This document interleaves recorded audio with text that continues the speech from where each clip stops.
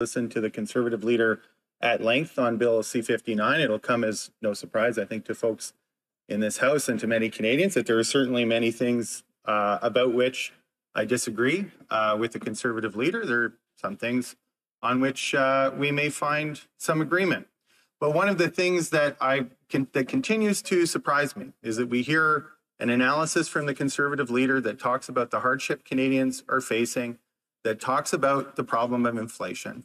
But nowhere in there is a mention of the fact that over 25% of the inflation that Canadians have been subjected to over the last while, according to some credible economists that have published studies to this effect, have to do with outsized price increases by corporations that are well above the increase in costs that they have faced.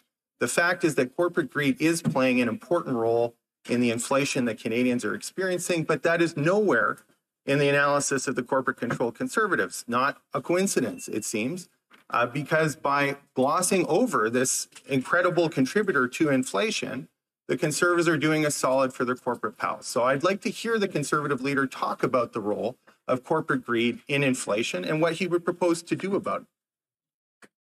The opposition. First point I would make, Madam Speaker, is that he seems to be suggesting that corporations were not greedy 8 years ago because food prices were much lower then. That suddenly now, maybe it's something in the water, that their level of greed in the country has grown dramatically over the last 8 years, and that this is the sudden cause of food price increases. Well, reality is that big corporations always do well in an inflationary environment, and it's very simple. Why? If you have stuff, then you get richer when stuff goes up in price.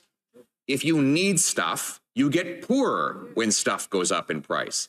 That's why inflation is always a tax on the poorest people to the benefit of a tiny minority on top. It's not just those who sell stuff, but it's those who own assets that get better off. So that's why I warned in this House of Commons in the fall of 2020 that printing $600 billion of money was going to lead the billionaire class to become extremely wealthy. And it did. The gap between rich and poor has grown. I knew this would happen because when you funnel hundreds of billions of dollars into the financial system, you balloon the assets of the people who have, and you increase the costs on those who have not. Inflation is the most immoral tax. It is the tax on it takes from the have-nots to give to the have-yachts. Conservatives will not only get rid of the carbon tax on food, we will get rid of the inflation tax on everybody. Thank